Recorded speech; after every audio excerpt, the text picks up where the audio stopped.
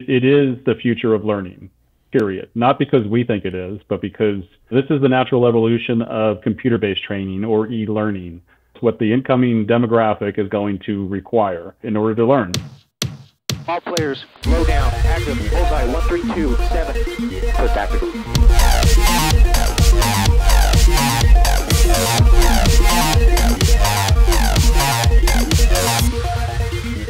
Lights on. All right, we're live. Welcome to another episode of The Merge, where we make sense of defense in an enjoyable way. If you found us on Spotify or YouTube, don't forget to check out the newsletter. The link's in the show notes. That's a laser-guided knowledge bomb. It hits your inbox every Sunday and Tuesday. Motherhood's complete. We're going to jump right into today's episode. I'm pretty excited about this. We've got a trifecta today. So we've got a new topic, a new company, and some new tech. So today's guest, without further ado, is Scott Schneider, the CEO and the head of growth of HTX Labs. Welcome, Scott.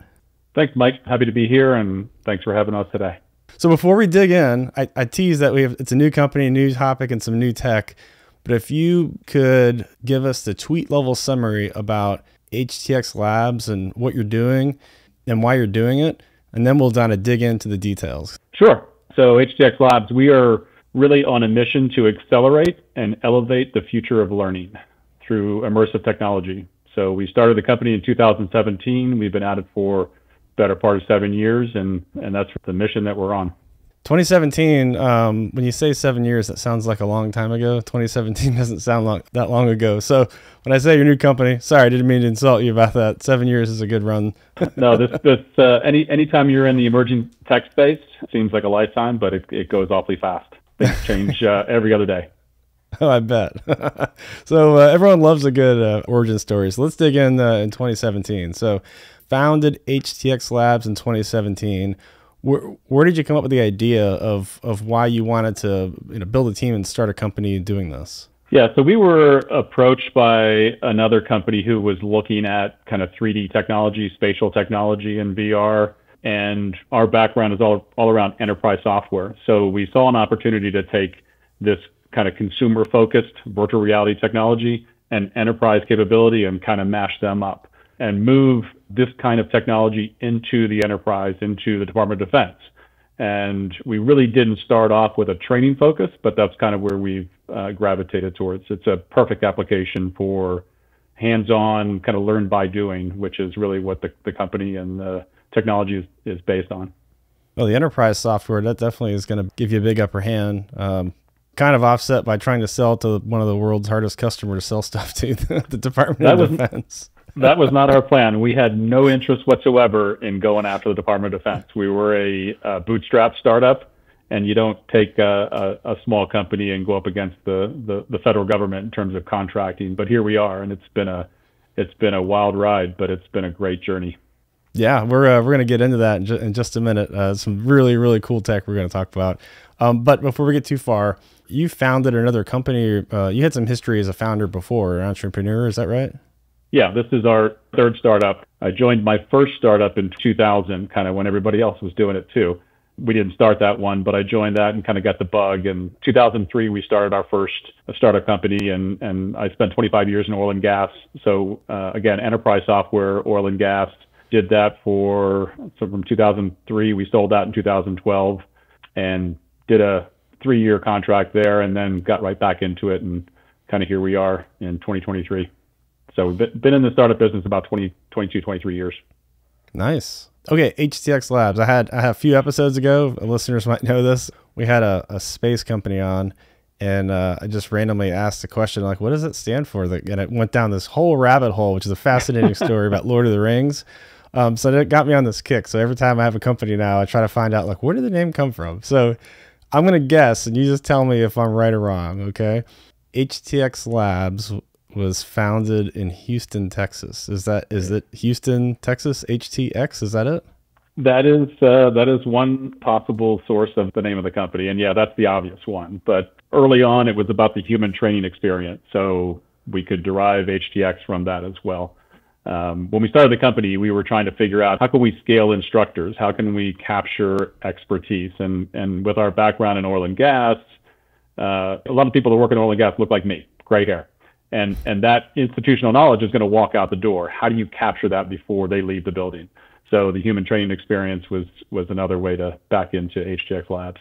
All right. So before we jump into your product, which is really cool, can you explain the difference between VR and mixed reality and extended reality? There's a bunch of different realities.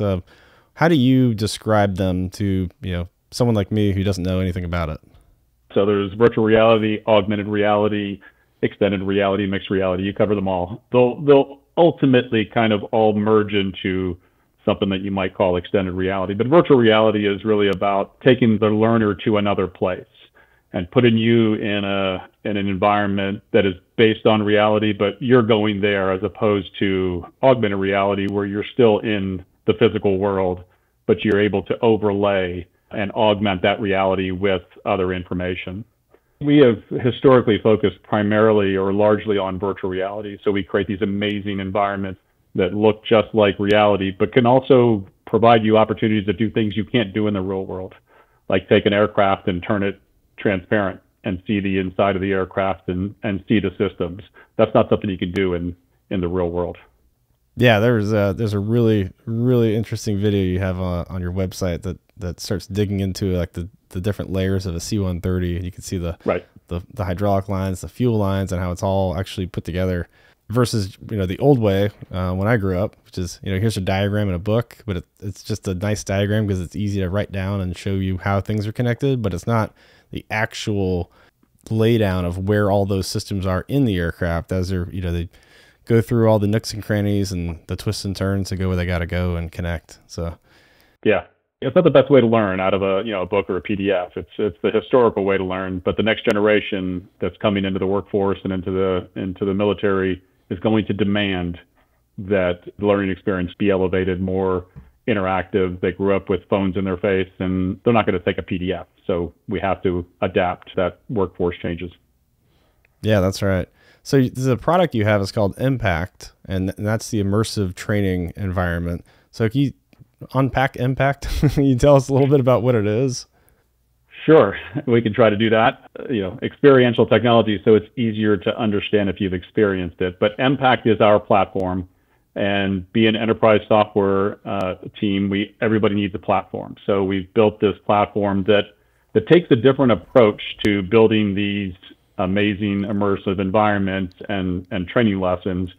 Our approach is really about delivering the tools to the experts, kind of teach them to fish. So we've developed this platform that allows, with the right skill set, to create a C-130 on a flight line, for example, in a virtual environment.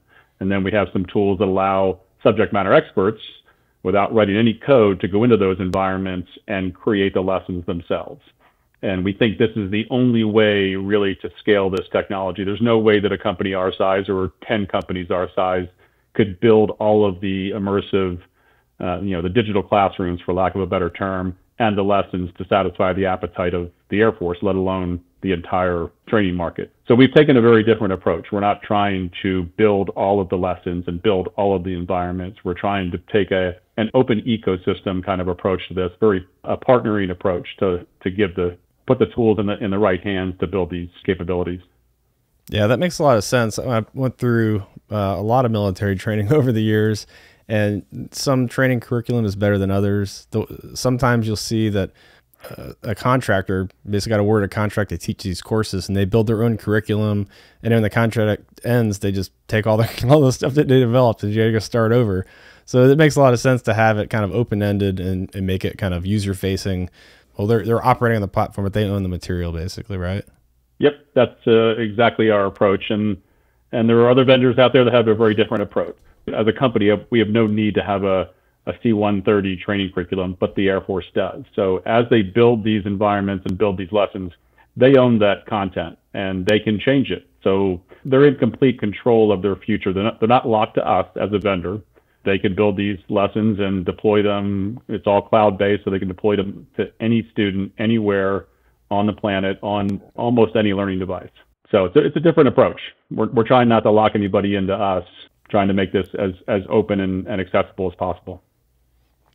So what includes the IMPACT? So it's obviously an immersive environment. So there's some kind of a VR headset and some hand controllers, and I would imagine, right?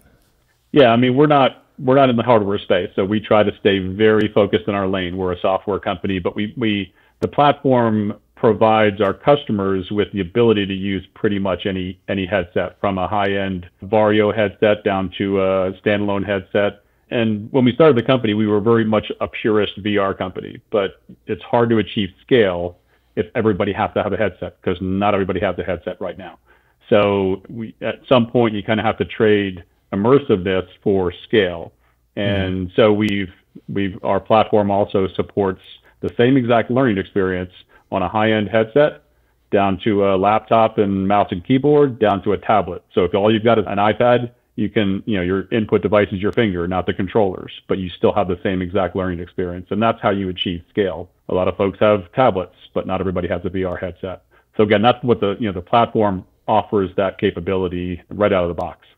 Oh, that's good. I remember back probably, I date myself, 5, 6, 7 years ago, the Air Force, right when Pilot Training Next was kind of kicking off, a lot of pockets of experimentation at different fighter bases, and everyone started buying VR goggles, and they're trying to figure out how can we use them and how do we learn with them. And every base had a different vendor of goggles they bought, and they all had different attributes, and you couldn't take them into the classified spaces, and the software wasn't compatible, so base A couldn't really send their files to base B, and it was definitely a learning curve. Yeah, it wasn't pretty, but sometimes the sausage making has to happen to kind of figure out what you want, what you don't want, really. Yeah, innovation is often very messy, especially when you're just starting out. And that's actually, you mentioned Pilot Training Next. That's how we got started in the U.S. Air Force.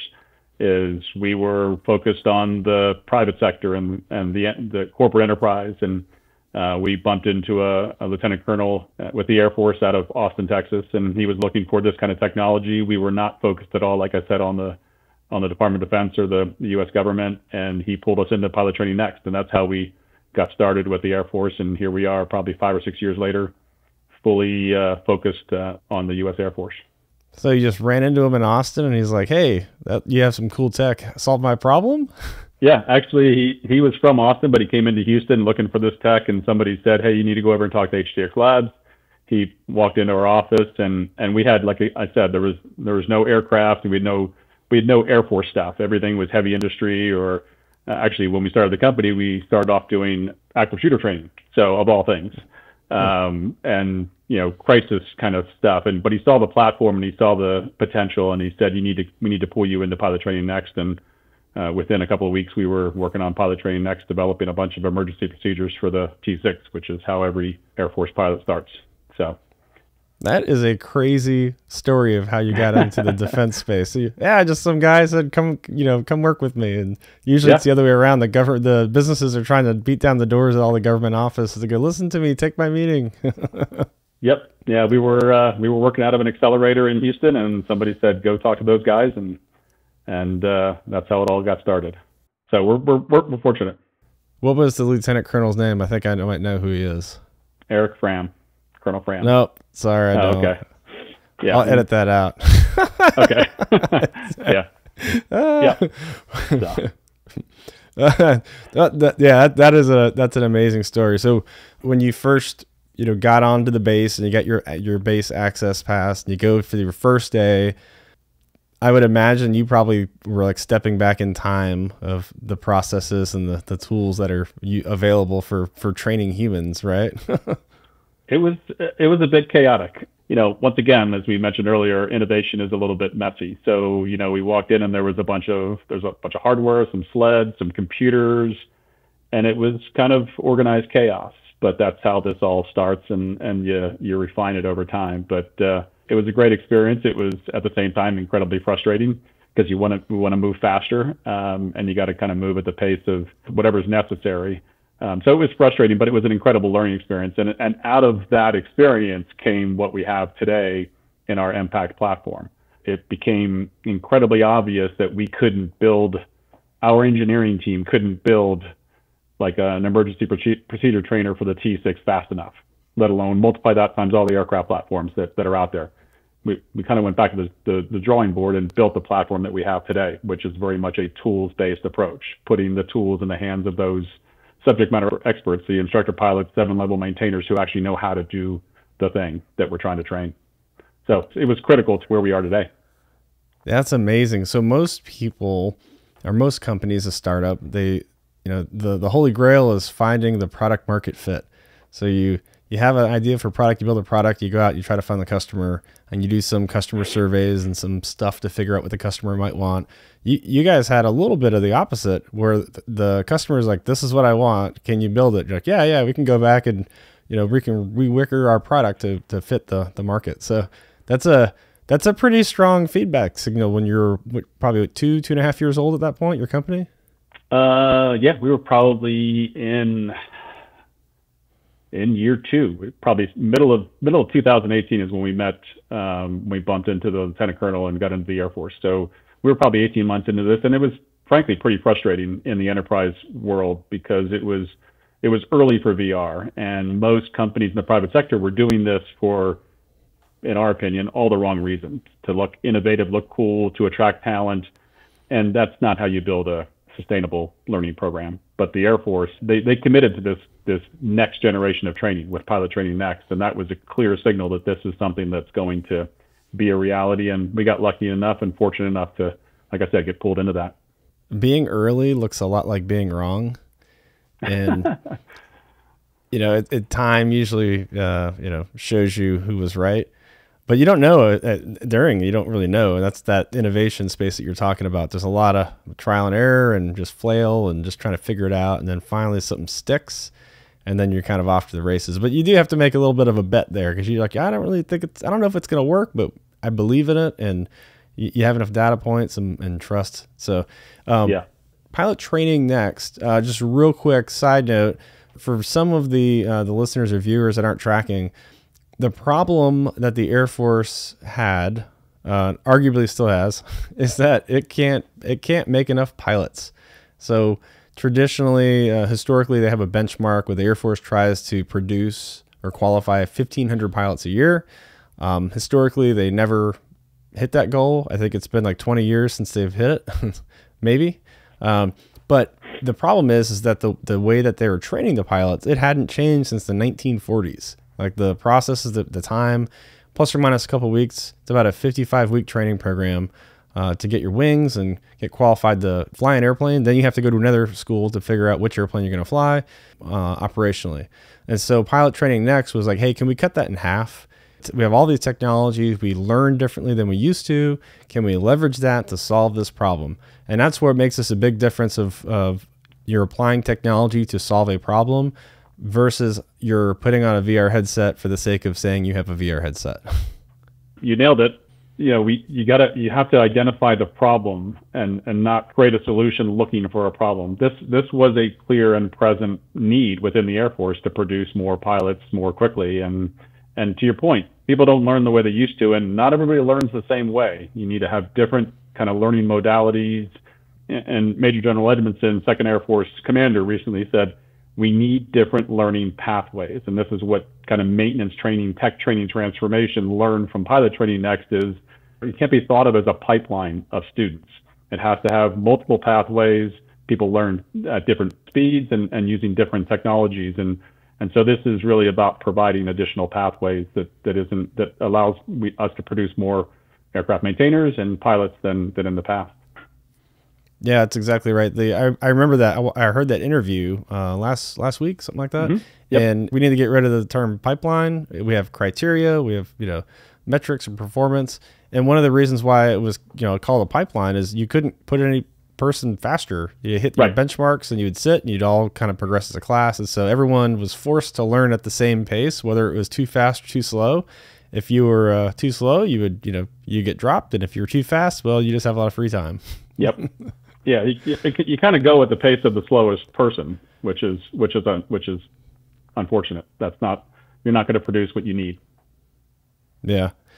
Okay, so you got the Pilot Training Next. Spent a couple years in there, kind of refining the product, and so now you've kind of re-wickered or re-engineered the product for scale and accessibility.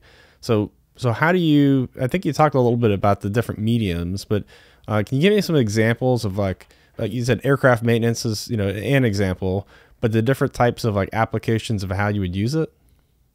Sure. We're spending right now a lot of time in the aircraft maintenance space and more broadly technical training. So everything but pilots, but we also continue to work on pilot training. But this technology, generally speaking, is really good, we think, for any situation that is generally unsafe. So whether you're on an offshore drilling rig or in a petrochemical facility or manufacturing, your first experience can't be going to the manufacturing line. You're just that's an unsafe environment. So, critical hands-on training where you have to really learn to be proficient by doing the thing. This is all based on the learning pyramid, where 10 to 15% of what you hear and read, you retain. 90% of what you do, you retain. So this is very much a learning by doing approach, and that's foundational to the company. But anytime you're in an unsafe situation or from a job perspective or an employment perspective, it's better to learn in a virtual environment. As we say, mistakes are free in VR. Nobody gets hurt in VR. You can break a C-130 in VR and nothing critical happens. But you go to a real C-130 and take it out of commission, that's not a good day. No, I think on your website there's a short video of a immersive training for a crew chief. I think it was a C-130 crew chief, and he's actually taxiing the virtual reality aircraft. You bet. We think it's really amazing technology, and I think we're just getting started. Yeah, one of the problems, you talk about scalability and accessibility, one of the problems that I don't think a lot of people take the time to comprehend is, we talk about, there's an 18-year-old with a rifle. Like, well, there's also an 18-year-old with a grease gun and an 18-year-old with a wrench, and they're working on, $100 million aircraft in the training to go from high school graduate to basic training in a tech school. Those tech schools are, 6 weeks, 12 weeks, maybe 20 weeks tops, and they're on the flight line learning, and they have so much OJT, the learning curve out on the flight line from the textbook to the flight line is huge. And so having this immersive training environment kind of bridges that divide. And when they hit the flight line, I would imagine that they're much more capable day one than they would be otherwise, right? Absolutely. What Pilot Training Next brought to our attention was what they call moving learning to the left. So can we get into the high schools? Can we get exposure earlier, not just as a recruiting tool for the Air Force, but again, to your point, can we get them more ready when they get to the flight line? And we've done a lot of work up at Shepherd Air Force Base, which, center of the universe for kind of all technical training that happens within the Air Force. We basically reimagined their crew chief fundamentals course that they've been teaching the same way for, as your point, 40, 50, 60 years. And we were able to see almost a 50% decrease in the amount of time it takes to get through the training. Wow. And once they hit the C-130, the physical C-130, they nailed it on the first time. You can sit on your couch at home in a VR headset and just get reps and go through the same training 10 times, 50 times, whatever it takes. And when you get to the real C-130, you're going to be more prepared and more proficient. So that's the theory behind it. I think it is the reality that we're starting to see. That's awesome. And so Impact you said it was a platform, and we talked a little bit about that, but that also means that you can get it certified once as a platform, and then you can just deploy it to different locations. For people who aren't aware, for the government and plugging things in on government networks and stuff, there's cybersecurity things, and there's a thing called an ATO, an authority to operate. So it's government approval that you can interact with the government's networks with your computer equipment, software, hardware. So that's generally treated as a pretty big barrier of entry for software companies trying to work with the Department of Defense. But you guys have bridged that divide, right? We have, and it was as painful as you made it sound. It's a complicated process. Cybersecurity is complicated in general, but it's a complicated process. It's a fairly new and evolving process within the Department of Defense. And we spent probably 2 to 3 years working on our ATO from a cybersecurity perspective. And we achieved our ATO last December 2022. We were the first XR platform to achieve an ATO at the IL4 level, Impact Level 4, to run our software on AFNet, or the Air Force networks, the NIPRNet. There's plenty of software out there that runs on closed networks, but it will never run on an Air Force network until you get your ATO. So it was a complicated process, but it's a necessary process. We have to be cyber secure across the board, and the government obviously takes that very seriously. and so do we. As a cloud-based platform, you have scalability, and I would imagine that there's economies of scale from purchasing because you're able to deploy on AFNet, right? You bet. And we don't really deploy because it's in the cloud. It's a multi-tenant, right? So we don't have to go install. It's all running in the cloud. In our case, on Microsoft Azure. So we inherit some of the cybersecurity controls of Azure for government. But there's still additional controls that you have to employ that are required by the Air Force, and that's what the ATO was all about. That was a great segue into my next question. I was going to ask you, like, how do you actually get the thing? So it's in the cloud, somewhere in the cloud, right? So you don't have to go anywhere, download anything, or have someone install it on your computer. You can just go to type a URL in. You have an access code or something. But to get that, you have to do business with the government. And as you probably have learned this, being traditionally in the commercial side, working with the government is just really weird because the buyer and the user aren't the same people or the same organization, right? Oh yeah, no, I started out my career working for the U.S. government in D.C. a long time ago, and is that where the gray hair came from? Exactly. Yeah, prematurely. Yeah, for sure.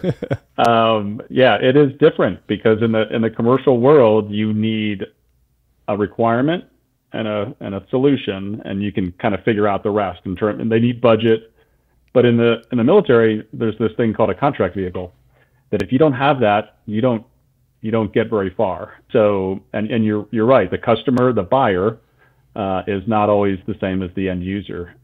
So it's been a challenge because we feel like we have a solution and we know there are users out there that have a need, but it's not a matter of putting a contract together.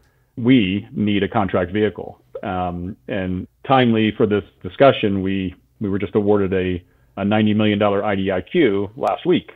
And that contract vehicle kind of gets us even further into the game, because now if you have a user who has a need and a customer with money, that money can go on that contract vehicle to purchase EMPACT and our content delivery capability. So it is a strange experience in working with the government, but frankly, we love our mission.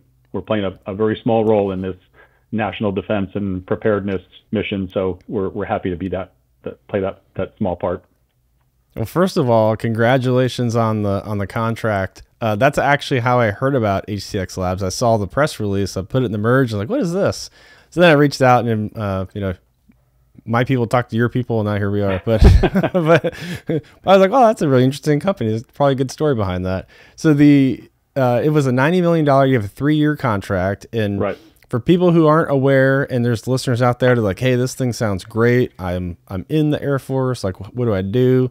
We'll put some links in the show notes, but there's money and then there's the contract. And so it's weird. You'll find the bigger problem is that you see organizations that have money, end of year money or something like that to spend, but they don't have a contract vehicle to spend that on anything. And so you'll see like fallout money, they call it. And a lot of Air Force bases, they'll buy like flat screen TVs and printers and office furniture because you can just, there's certain types of stuff you can buy. But if you don't have a contract vehicle, you can't put money on it. And so one of the really good things about your type of contract, which is IDIQ, and it's a sole source, so you're the only person on it, is right. That someone can just, at end of year money, if you have money at the end of the year, you can actually put that money onto the IDIQ and then pull the money out as, I think they're called task orders, right? Yep, exactly. It's all firm fixed price. It's all pre-negotiated. So all the hard work has already been done. And the contract, it is just a pricing menu. So if somebody says, hey, I want you to build, or I want a virtual F-15 so that I can do hydraulics training or avionics training, you can go to the IDIQ and just pick from a menu and say, I want one of these, two of these, one of these. And the task orders can be cut within a day or two by the contracting officer. So like I said, all the hard work, all the negotiation has already been done. The prices are there. And if you have the budget, we have the contract vehicle. You need both. I had a good friend of mine. He was running the F-35 test program out at Nellis. And the reason that the F-35 ended up maturing into this call it crowdsourced flight data is they figured out how to establish one of these contracts, and then they could bring in vendors. When they had end of year money, they would put it on this vehicle, and then they would use it to get vendors in. And so now they're looking at big data and things like that. So huge upside. The fact that you have this, that's great. So your clock starts pretty much now, and you've got 3 years with a $90 million ceiling, which means you're probably not going to, if you do max it out, congratulations, but it's a that's the goal. But that's the goal. Yeah. And it's an Air Force contract, a department of the Air Force, right? So that means if you're in the Space Force, you can use it too, right? Absolutely. Yeah. When we were going through the process, some people thought it was just for air data, completely decentralized. So any contracting office can cut task orders. It doesn't need to be the 82nd Contracting Squadron out of Shepherd who originated. It can be any contracting squadron. And yes, across all the MATCHCOMs in the Air Force as well as Space Force. So it's Department of Air Force wide. We're excited. I think it gives us an opportunity to really deliver a lot of value over the next 3 years to the Air Force and Space Force. Yeah, that's a really good point, because it's not just the Air Education Training Command, AETC, is what you would think of these kinds of things, but Air Combat Command, Global Strike, Air Force Material Command, where they have Air Force Test Center. There's so much stuff going on with new tech that's coming down the pipeline, and even some of the basic courses. So you learn you get your pilot wings, learn how to fly aircraft, but say you go fly like the F-15E or something like that. Some of those pilot training bases are actually not education and training. They're in Air Combat Command. And so the ability to kind of span the gap of all those commands with this contract vehicle is really good. Yep, absolutely. Yeah, you're spot on. I mean, AETC should be is largely a training command, but training happens in the operational commands as well. We're working with Global Strike, AMC. There's training that happens in every major command, and this is a contract vehicle that all of them can use. I know you're just at the beginning of this journey because you have this contract vehicle in place. Is there anything that's just like surprised you, like the weirdest request of like, hey, can you develop training for this? Anything that jumps out at you? Well, we're only 2 weeks into it, so we haven't got anything weird. And most of the stuff we knew was kind of coming at us from Air Force customers that we've had a history with. But I fully expect, because it's the contract is written in a kind of semi-generic way, so you could buy weird things if you just want a sprint's worth of stuff from us, basically a 2 week of our team, and that could turn into, we could be building some weird things, but we don't know yet. That sounds like an excuse for me to have you back on in a year. I was about to say, we'll check back in a year and we'll see what's the weirdest thing that was purchased on our IDIQ. I'm sure there will be one. You have 3 years ahead of you. That's going to be really exciting. But what's your vision of where you want to be kind of at the end of that? No, that's a great question. We have historically, our history with the Air Forces, and we haven't really talked about this, but we've leveraged the SBIR program pretty extensively in the past 5 years, the Small Business Innovation Research SBIR program. And it's for those who are trying to figure out how to crack into the U.S. government and the Department of Defense, it's a great way to get in. Phase 1s, Phase 2s, Phase 3s, and this IDIQ is kind of our natural evolution of that. But as a result of the SBIR program, it's a lot of R&D, and this IDIQ is very much an operational contract. So it's how do we take this technology that we've been doing R&D over the past 5 years and really operationalize it across the Air Force. So we think it's an opportunity for us to deliver a lot of immersive, what we call digital classrooms. So an F-15 on the flight line, or a C-17 or a CB-22 or whatever.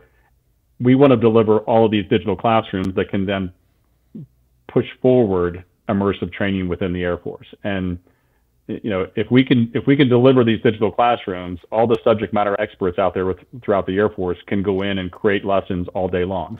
At the end of the 3 years, I hope we have 20, 30 new digital classrooms of all the aircraft platforms in the Air Force, and a lot of training content, courseware that's built on top of those across the Air Force. So we're super excited. I mean, this has been the contracting officers within the Air Force have been amazing at Shepherd Air Force Base, 82nd Contracting Squadron. They've they've shepherded us, pardon the pun, through this. And we think we have a really nice opportunity to do some pretty amazing things with the Air Force for the next 3 years and hopefully beyond.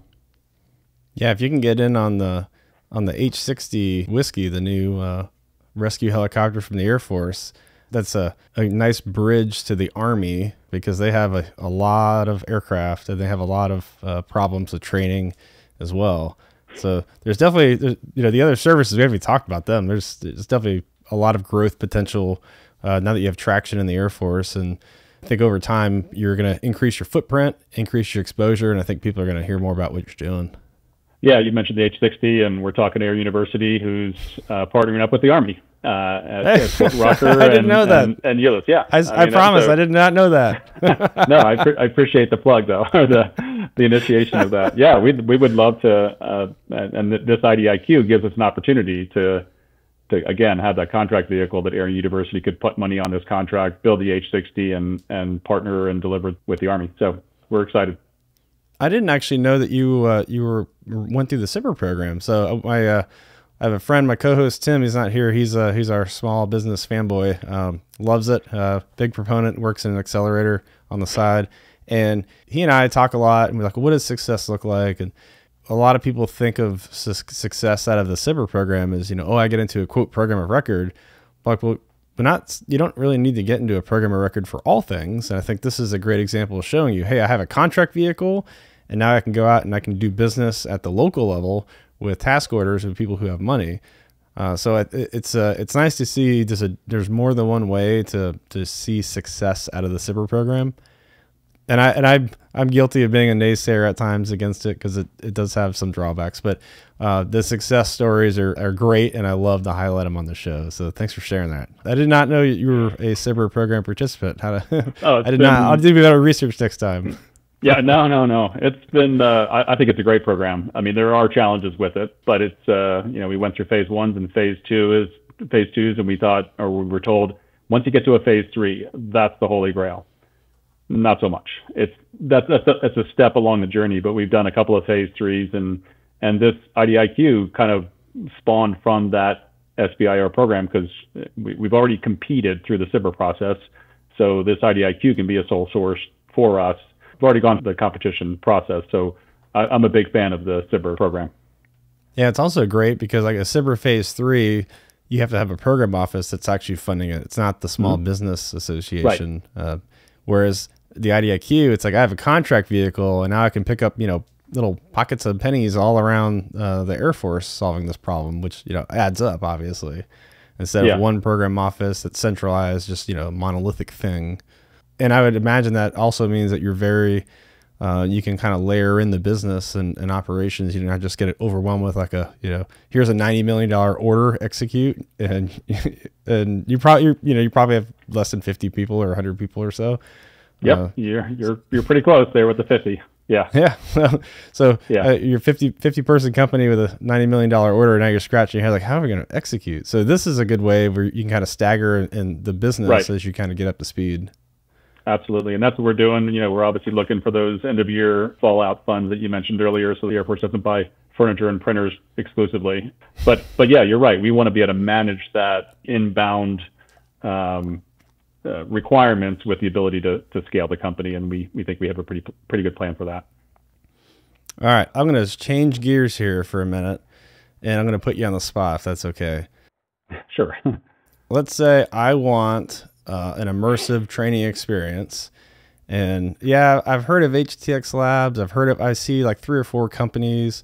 If I'm the consumer, what are the questions I should ask when I go to all these companies and go, like, do you do this? Do you do that? Educate the consumer so they can make a better decision, I guess what I'm asking you. Yeah. What are the things that you would like to highlight if that consumer wants to go out and do the market research? What should they ask? It is a great question, and something that we've worked on over the past 6 or 7 years. Huh. And that's the reason we built the company like we have, and we've taken this platform approach. But the questions you have to ask is, am I locked into you for the rest of my natural life? Like, if I have to come back to the vendor, whether it's us or anybody else, every time I want a change to the F-16 immersive environment or to the courseware, you're talking about a contract mod, you're talking about additional funding, and you're talking about 6 to 12 months before it gets delivered. And that is not how we operate. The Air Force, when we build a virtual F-16, the Air Force owns that digital classroom. We don't own it. You paid us, we built it, we delivered it, you own it, and now you can sustain it over time. We have the tools that allow you to, if I need to implement the avionics system now with the right skill set, and we're working with a group called the Griffin, the Air Force 367 Training Support Squadron. They are using EMPACT to sustain the things that we built for the Air Force. So vendor lock is something that we're hypersensitive to, and we know the Air Force doesn't want to get locked into a single vendor. Distribution and deployment, that's why we are a cloud-based technology. How do I get this to the point of need more easily and more readily? So everything is cloud-based. A new student, a new airman can basically get registered on EMPACT and start learning immediately. So we need to be able to get this in the hands of those who need the technology. And if you're using a thumb drive or SneakerNet or something like that to distribute, that is not going to scale. Your students are going to get frustrated. How do you get updates out to them?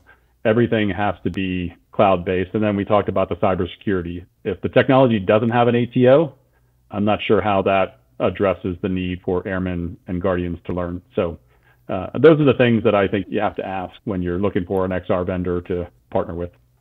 I can tell you've been around government IT because you use the term SneakerNet. Yeah, that's a really popular term in certain government circles, especially when you get to closed networks that are air gapped. Yeah, I mean, we saw a lot of that when in the early pilot training next days. Is that's exactly how how updates were made. That's how we delivered our software at the time, is on a thumb drive or secure FTP or something like that. That is not how this is supposed to be done in the contemporary days that we're in. So. Man, I had flashbacks of SneakerNet. Sorry about that. PTSD. Exactly. Yep. Scott, we're getting a little short on time. Before we wrap it up, what are the things that I missed? There's obviously some really cool stuff on the website. We'll put a link in the show notes. For all the listeners or viewers, if you're listening on your podcast, highly recommend go to the YouTube channel. We'll splice in a bunch of videos and pictures to explain what we're talking about. If you're watching this on YouTube, you've already seen it. Congratulations. You're here the whole time. So Scott, what else do you want to chat about? What are we missing? I think we covered a lot. I encourage people to explore this technology. It is the future of learning, period. Not because we think it is, but because this is the natural evolution of computer-based training or e-learning. Like I said before, it's what the incoming demographic is going to require in order to learn. So check out our website, look at the competition, read the Gartner reports, whatever you want. But this is a way to address the pilot shortage, for example, develop a higher proficiency. People need to learn by doing the thing they're trying to become proficient or prepared for. It's the way that the human mind works. So we're excited about our future. We're excited about our partnership with the Department of the Air Force, and we're ready to move out. Awesome. Well, I learned a lot today. I didn't know how to spell VR, and so it turns out it's actually XR because we want the full immersive experience. So exactly. So I'll put a link in the show notes for HTX Labs homepage, and you can see the EMPACT. But if someone's listening and they want to actually figure out, like, how do I put my money on that contract, who do they need to contact?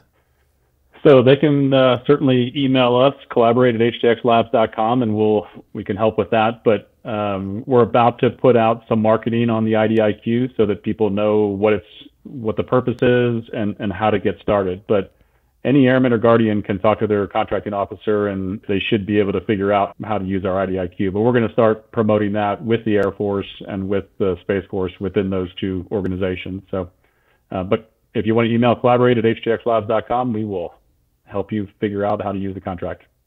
Awesome. And I'll put that in the show notes as well. I'm really happy to help you get the word out. This looks like really exciting stuff. And I'm going to have you guys back on in a year to kind of get a check in and see how things are going. We'll definitely report back on the weirdest requests and that we've had on the IDIQ. But no, we really appreciate you having us on today. Love this podcast, and we're excited to get the word out as well. All right. Well, you heard it. Go check out the website And while you're online, check out the video on YouTube, because that's where the videos and the pictures are of everything we're talking about with Impact. And while you're there, make sure you like, follow, and subscribe. That's going to be it. That's the pod. Until next time, see ya.